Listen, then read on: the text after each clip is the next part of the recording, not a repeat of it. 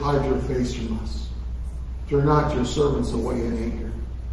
Do not forsake us, O God of our salvation.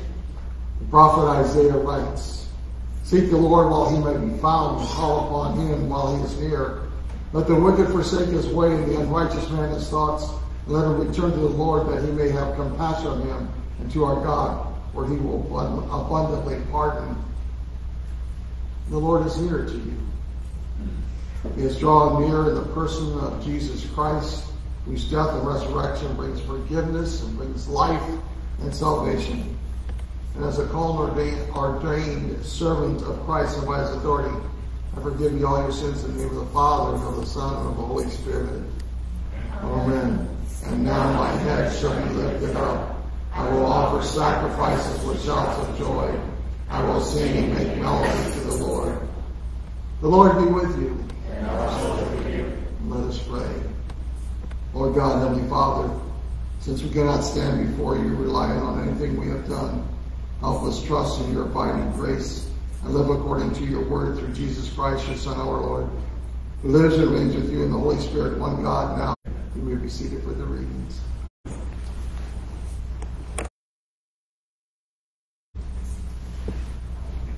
The Old Testament reading, 5 verses 6 through 9, that he may have compassion, be found.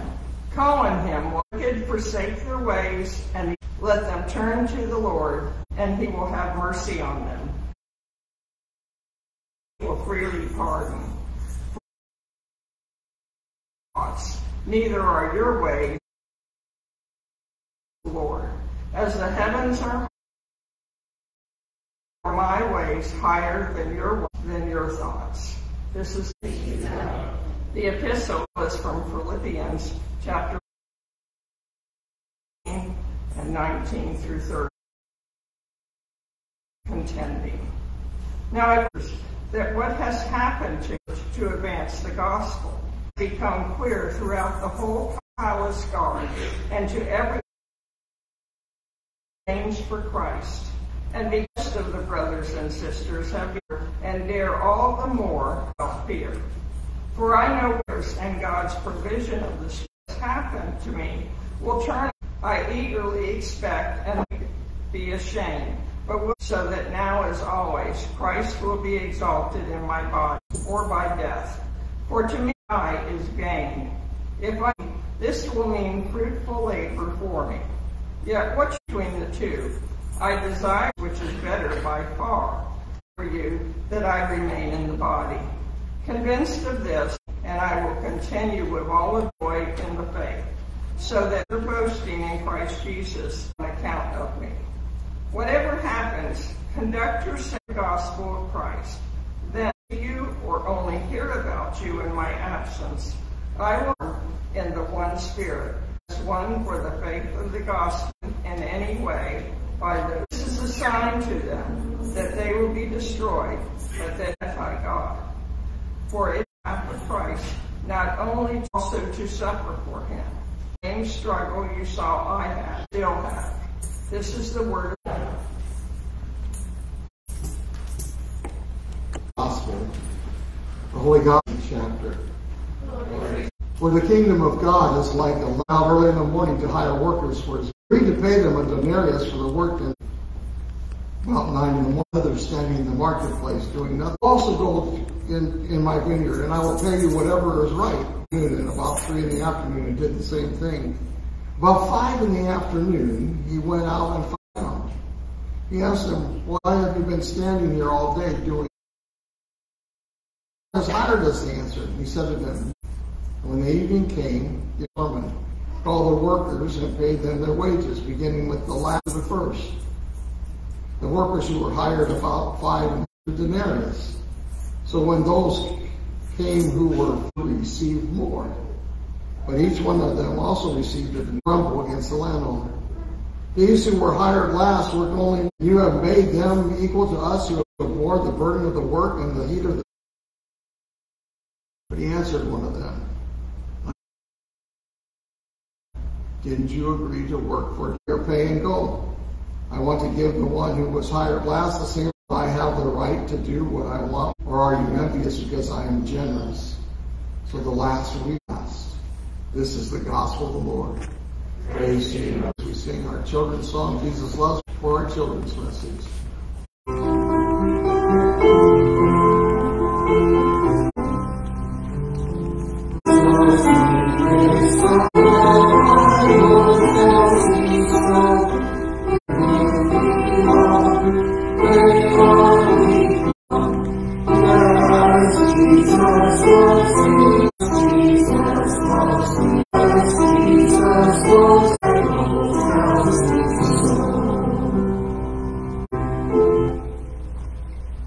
Good morning. Here. And today we got, and go to the next slide. Oh boy. Grace. It can be a lot of different things, can't it? It could be it can be used as a name. And we say a prayer, and that is often. But today we want to see that grace is something much more. It's God's riches at Christ's expense. Can you say that with me? At Christ's expense. Means it's something we get that we don't. Who likes to play games? Who likes candy? Well, let's pick on you. Come on up. You want to win? Okay, here's the game. We're going to play a guessing. If you guess right, you get the candy. And if you guess wrong, you get the squirt you. Another game. Okay. Pick a number between 1 and 7. It was 9. But I decided this work I was going to do. So, you ready? I'll tell you what. I'm going to change my mind. 7, you said? That's pretty close. And how's that sound? Sound okay? That's what grace is all about, isn't it? Did Corey the candy? Because he guessed wrong. Because I didn't squirt you, why? Because I love you. And because God has deserved the wages of sin is death, isn't it? That's what it says. So all of us will have it. But God said, no, I love you more. Son, and I'm going to have him die on the cross for you. That gift, even though you don't deserve it. Even though you didn't even play the game. Save it for after church, though. So I don't get in trouble.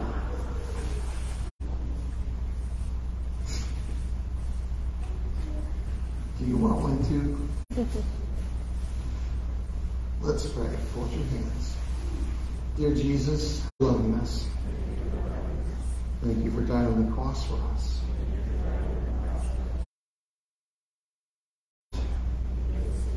That we could never be received by ourselves.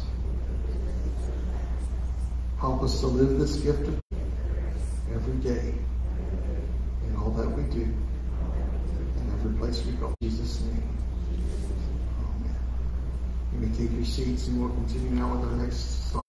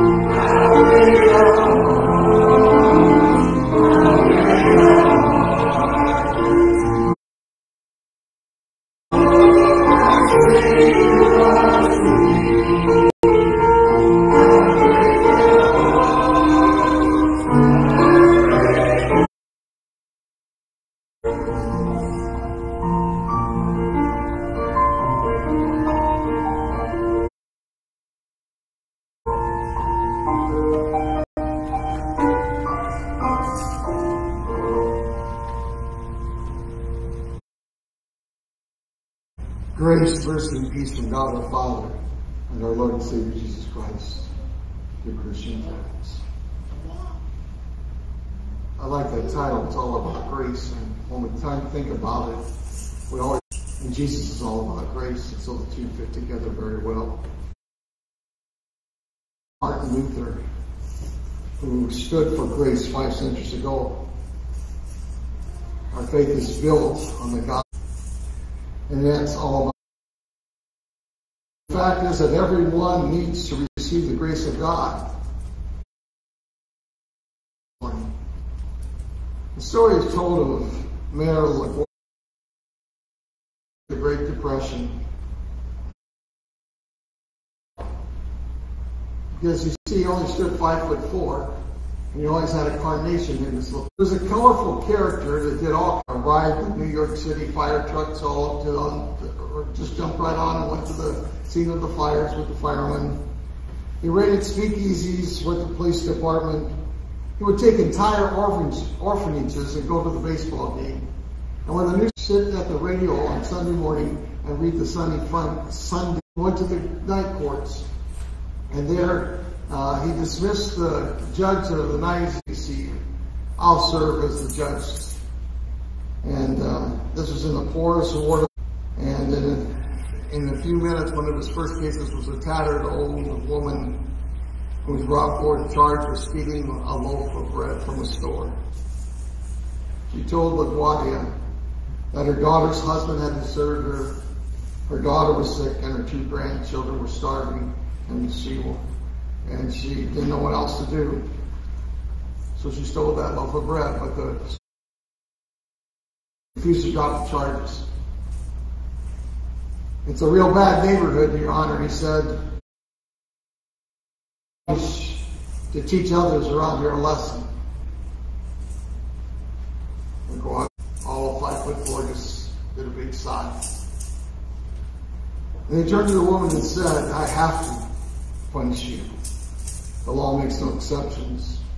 $10 or 10 days in jail. But even as he pronounced sentence, what did he do? He already had reached in his pocket. He pulled out a $10 bill and he tossed it into the hat saying, here's the $10 fine, which I now remit.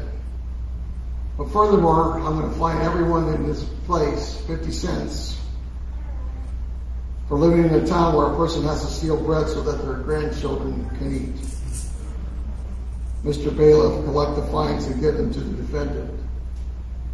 On that day, they collected $47.50. Was turned over to a bewildered old lady who had stolen a loaf of bread to feed her starving grandchildren. 50 cents of the amount being contributed by the red-faced grocery store owner. While some 70 New York policemen, each of whom had just paid 50 cents, they stood and gave the mayor a standing ovation. And here's the question. Did the elderly lady in the story get what she deserved? Clearly the answer is of course not. She had stolen a loaf of bread. Yes, she may have had reason, but stealing is stealing, and regardless of the reason, day. But what we see in this story is, again, grace. Grace is when one in superior power shows kindness or mercy to one in lesser position. And Mère LaGuardia, rather than demanding punishment for the woman herself, paid the fine and then further helped her cause with the collection of 50 cents and gave from each individual present that night and gave that money to her. It was much more than she deserved, but it's still all about grace. And that's what our gospel lesson today is all about. It's all about grace. We come to this parable of the workers in the vineyard. And it can be a difficult parable. We don't like the parable because often we say it's unfair. But in this parable, Jesus says that the kingdom of heaven is like a landowner who went out and he hired workers for his vineyard. And some he hired early in the day and telling them that he would pay them the usual wage of a denarius. He went back at various different times of the day and found more workers waiting to be hired, and each time he hired those, and he told them that they would be paid what was right. Now we're not told why some had not found a worker, if they had shown up at the marketplace late, or those details, and they really don't matter. But at the end of the day, he came to pay the workers, and he began with the ones most recently hired, and he paid them a full day's wage. And of course that excited those that had been working all day. They thought, boy, we're going to be double paid today. Wouldn't that be excellent? But their excitement was short-lived. In fact, they became pretty upset when they got the same pay of working all day as those who only worked an hour. When the landlord heard that grumbling, and they grumbled a lot, just like we would grumble, he tried to explain that he was not unfair at all. He gave them what they had agreed upon. It was his money, and he could be generous if he wanted to. We're not told how many workers responded to his comment. It would seem that the landlord did not know much about business. I bet the next time he went to hire somebody in the morning, he probably would say, no, I'll wait till the last hour. But what the landlord did know was what grace was all about. And the workers that came at the end of the day did not get what they deserved. They got mercy. And mercy is always at the heart of grace. Of course, in the parable, the landowner is God and the workers are us. And the pay is none other than the kingdom of heaven. And as we study this parable, we can quickly see it truly is all about grace. God's pay scale is not based on personal accomplishments or hard work, but always based on love. And God in His mercy promised us a reward, and that reward that we all seek is eternal salvation, eternal life. And it's something that we can't earn. No matter how hard we try, it's always and always will be a free gift. Paul in Romans 4 puts it this way: therefore the promise is by faith, that it might become to us as a free gift by grace, so that the promise might be sure to all descendants, not only to those who live by the law, but also to those who believe as Abraham did. God makes those rewards available to all. He doesn't say it's only for you and not for you.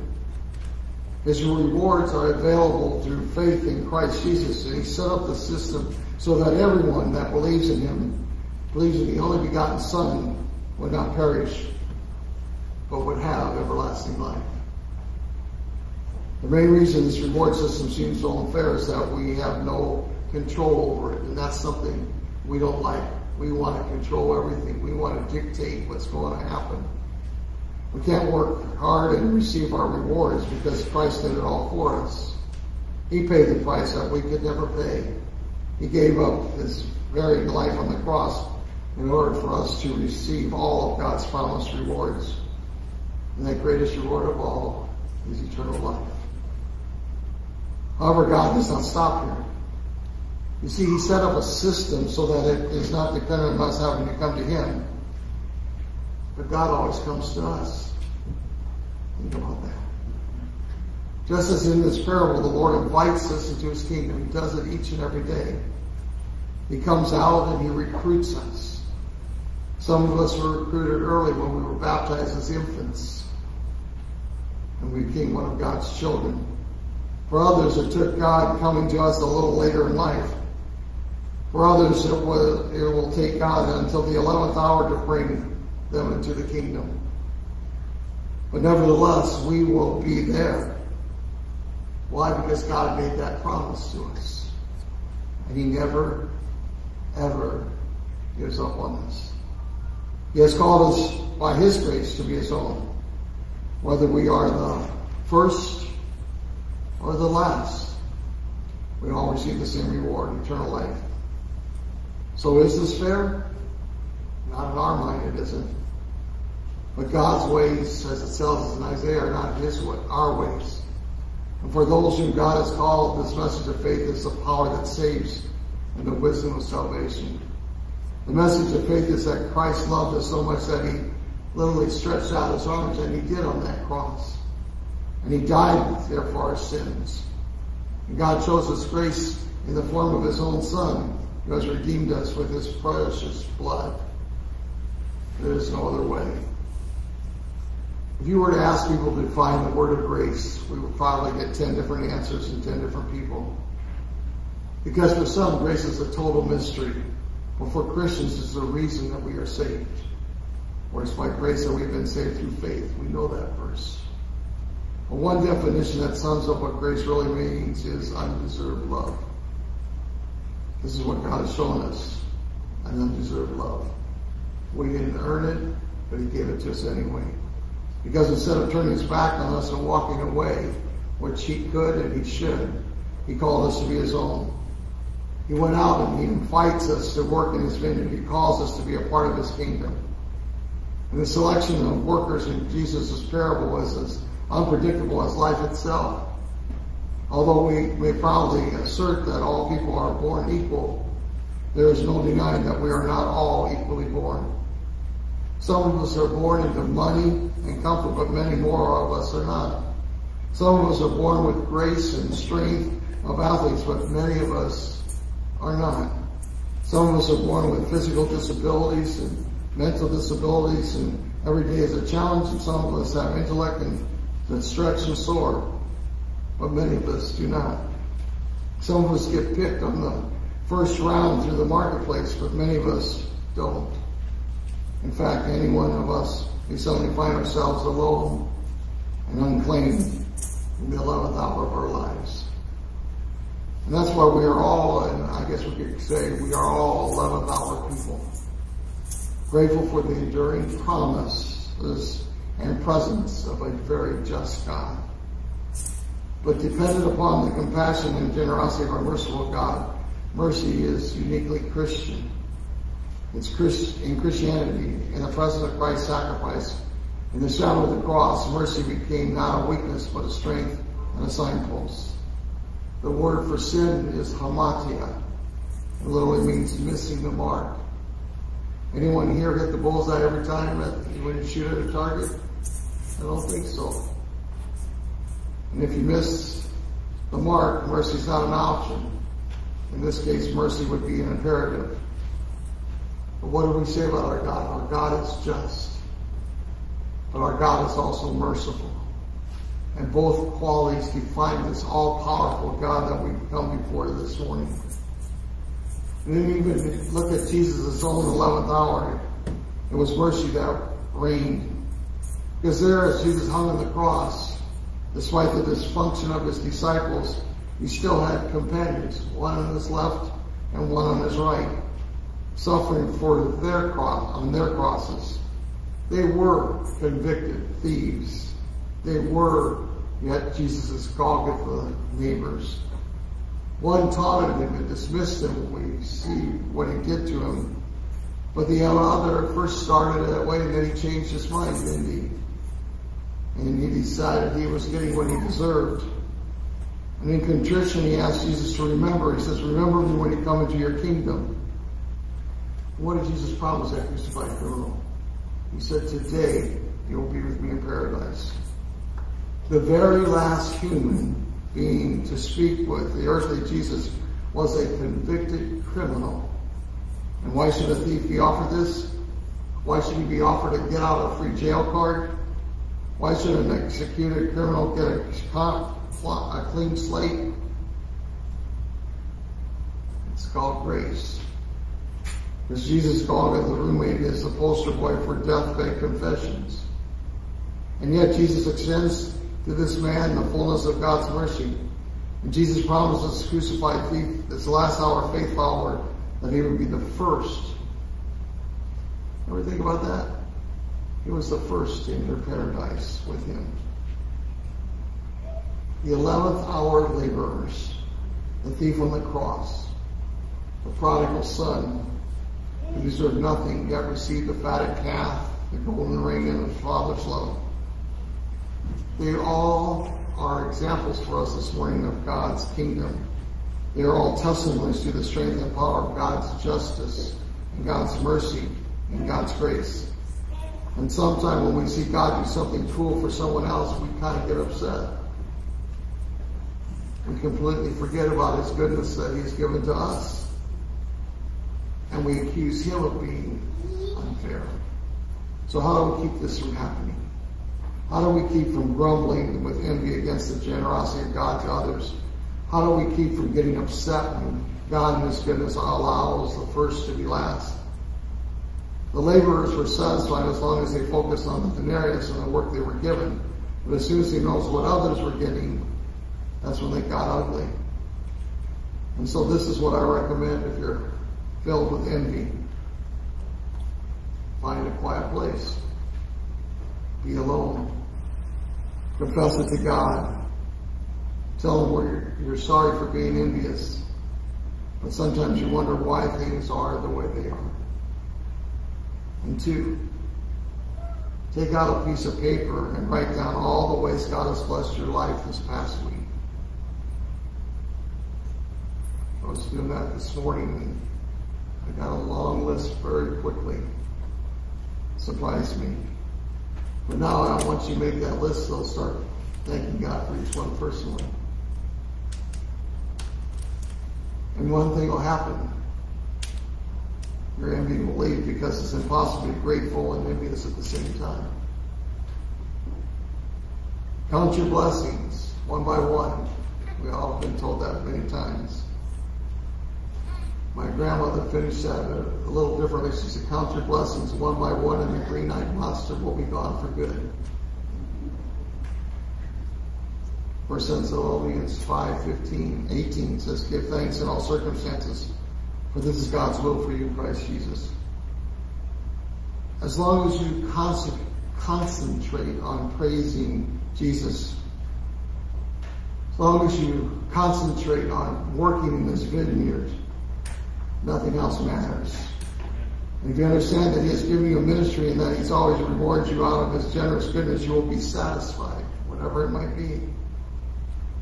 God doesn't reward people based on the number of hours we work, but he rewards us on the abundance of his grace. Maybe you're thinking, I'd love to work in God's vineyard, but I'm not really good at anything. Yes, you are. Because when you think God can't use you, just look at the Bible. Look at some of the guys and people that he used. Abraham was too old by our standards.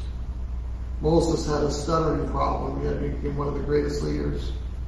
Elijah had him suffer from depression, mental illness. Job went bankrupt. John the Baptist ate bugs. Right? Martha was a warrior. Zacchaeus was too small. Timothy had an ulcer. Lazarus was even dead. And the list goes on and on and on. So I guess what I'm saying is there's no more excuses. Not one of us has any excuses for not serving the Lord. So reach up to the Lord Jesus Christ and accept his offer of employment and his eternal life insurance. It will be the best thing that has ever happened to you. And great things will happen because of it. And remember this, it's all about grace. In Jesus' name, amen. May the peace of Christ which passes all human understanding keep our hearts and our minds in the true faith of our Lord and Savior Jesus. Amen. Let us stand as we confess our faith in the words of the Nicene Creed.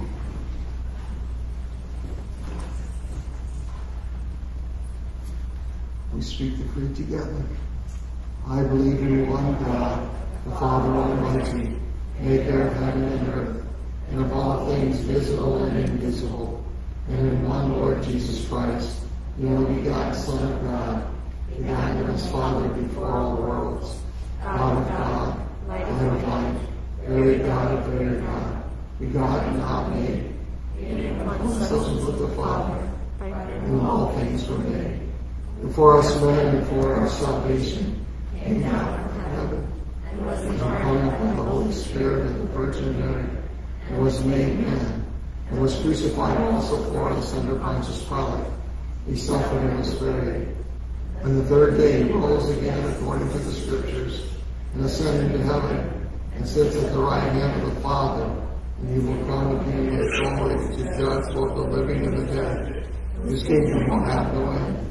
And I believe in the Holy Spirit, the Lord and giver of life, who proceeds from the Father and the Son, who with the Father and the Son together is worshipped and glorified, who spoke by the prophets. And I believe in one holy Christian apostolic church. I acknowledge one baptism for the remission of sins. And I look for the resurrection of the dead and the life of the world to come. Amen. We may be seated as we bring our offerings to the Lord at this time.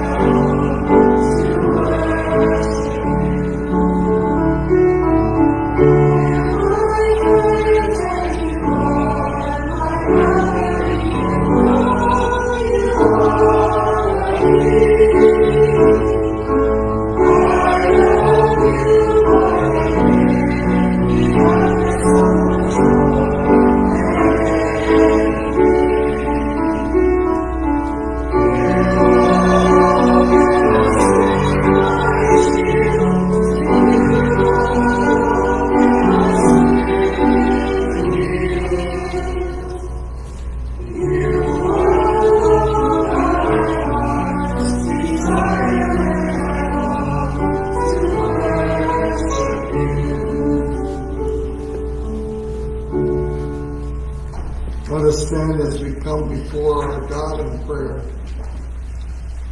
O Lord, we are your people, chosen by your grace to be your own possession, and granted mercy upon mercy. Hear your people who cry to you in need, and remember us according to the favor you have shown to us in Jesus Christ our Lord. Make us to know your ways, O Lord. That we may walk in the path of salvation made known in your word. Hear our complaints and quiet them by your merciful deliverance, that we may respond with trust and thanksgiving. Lord, in your mercy. Encourage us, O Lord, by your Holy Spirit, that we may not lose heart, but be being of one mind and one will. May serve you with gladness, doing the works of your kingdom and speaking your word of witness throughout the world. Lord, in your mercy. And help us, O Lord, to hold fast to your word and bless us with faithful pastors who will preach and teach your eternal gospel, that we may rejoice in doing your will. We continue to ask for your guidance and direction and blessing as we continue with the calling process here at Holy Cross. And in the meantime, Lord, continue to work in all of us as we continue with the message of your grace, that it may be known, may your kingdom grow. Lord, in your mercy. Almighty Lord, bless this nation and all people in their rightful callings. Grant that we may serve our neighbors in love, and that all authorities would exercise their callings with humanity and wisdom on behalf of the defenseless. Lord, in your mercy. And loving God, we thank you for the gift of health. Hear our prayers on behalf of the sick, the aged, the infirm, and the mourning. Today we especially pray for those trying to still recover from the impact of the floods in Libya. We pray for those recovering from surgery, namely Connie Jordan and Pat Ricks. For those dealing with cancer and waiting more treatment, Dennis Plant, Sherry Moe, Shannon Penland. We continue to pray for little Noah Peterson, as this week she'll be hospitalized, going through more testing for 3 days. For the mother of Raj Polly, and we ask you, Lord, to continue to give her strength. Continue to be with Millie DeSante, Julie Nairn, Dan Davidson, David Bino, Tim Sprinkle, Ron Sabrisha, Winston Benjamin, Maggie Hoffman, Clifford, Ricks, and Jack, and all others we name in our hearts. Grant them healing in accord with your will, and grant us grace to sustain them in their need. Lord, in your mercy. And remember, O Lord, those who receive your true body and blood from this altar. Prepare us to receive them worthily in repentance and faith for the forgiveness of our sins and the healing of our bodies. Lord, in your mercy. Merciful Lord, grant that in Christ we may seek you while you may be found, and call upon you while you are near, forsaking all wicked ways and unrighteous thoughts. Lord, in your mercy. Into your hands, O Lord, we commend all for whom we pray, trusting your mercy through Jesus Christ our Lord. Amen. The table has been set and the Lord invites us to come, so the Lord be with you. And also with you. Lift up your hearts. We lift them up to the Lord. Let us give thanks to the Lord our God. It is right to give you thanks and praise. It is truly good and right and sorry to that we should at all times and in all places give thanks to you, O Lord, Holy Father, Almighty and everlasting God, for the countless blessings you so freely bestow on us and all creation. Above all, we give thanks for your boundless love shown to us when you sent your only begotten Son, Jesus Christ, into our flesh, and laid on him our sin, giving him into death that we might not die eternally. And because he is now risen from the dead and lives and reigns to all eternity, all who believe in him will overcome sin and death and will rise again to new life. And therefore with angels and archangels, with all the company of heaven, we laud and magnify your glorious name, evermore praising you and singing.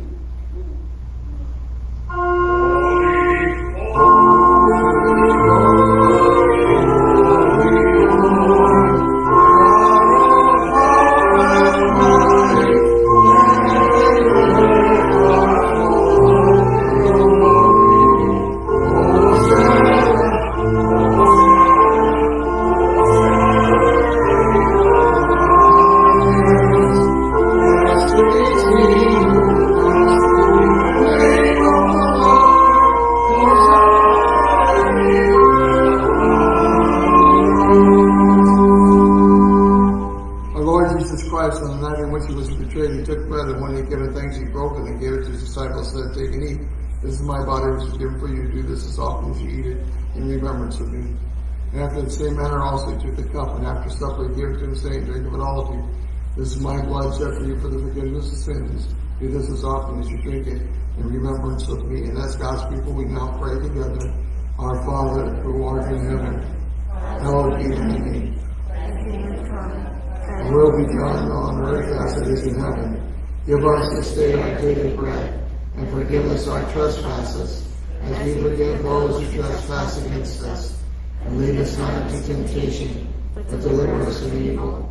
For thine is the kingdom, and the power, and the glory, forever and ever. Amen. We join us to sing God this day.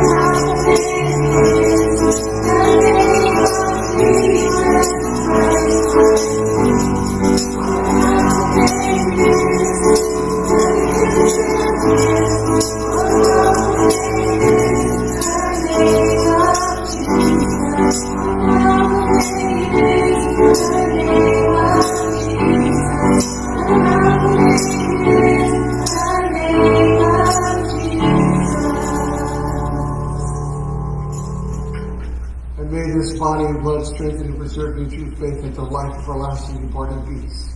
Amen. And we pray. We give thanks, O Heavenly Father, that you have again given us your dear Son's body and blood, the assurance of sins forgiven, and the only source of life and salvation. Accompany us with the news of your gracious invitation, that whoever calls on the name, your name, shall be saved. Through the same Jesus Christ, your Son, our Lord. Amen. Now may the Lord bless you and keep you. May the Lord make his face shine upon you and be gracious unto you. May the Lord look upon you with his favor and give you peace. Amen. In a couple weeks, first slide, LWL Sunday is October 15th. And following that Sunday, there will be a kind of a gathering of international foods. And it's a time for us to just do it like the old-fashioned potlucks. And when the main meal or main entrees are going to be served, and if you want to bring a cultural cuisine or dessert or a little side, just do it that way. Bring it along to help. But it's just a fellowship time, and we don't do enough of that fellowship, and we encourage you to be a part of it. And the next slide is candy drive. Yay!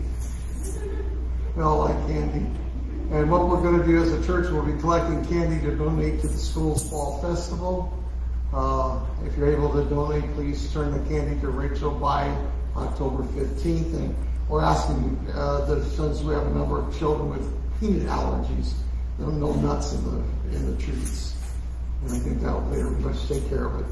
And so it's great seeing all of you this morning. May you have a blessed week. And we close with Amazing Grace. Oh, wait, okay. Wait, stop. We got something else going on.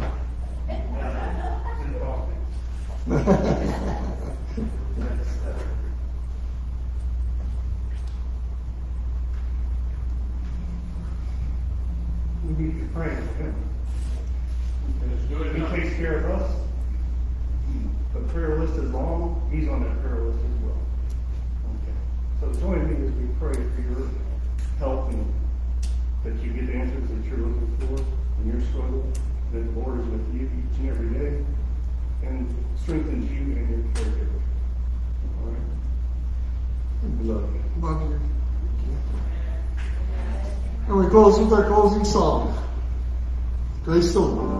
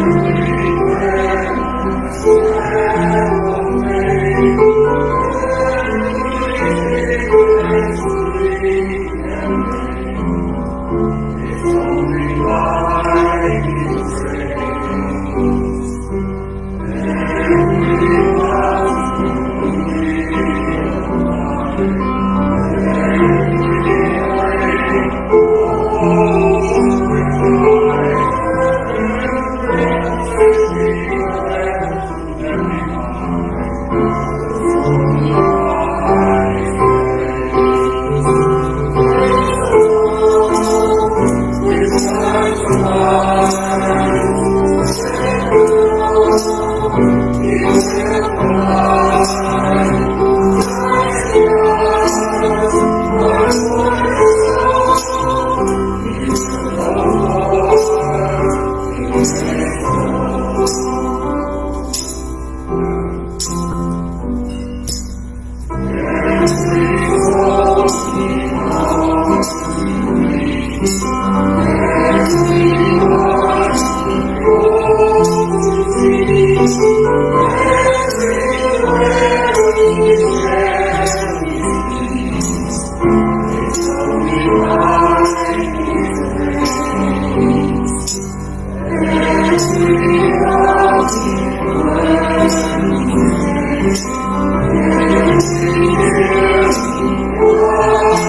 Amen.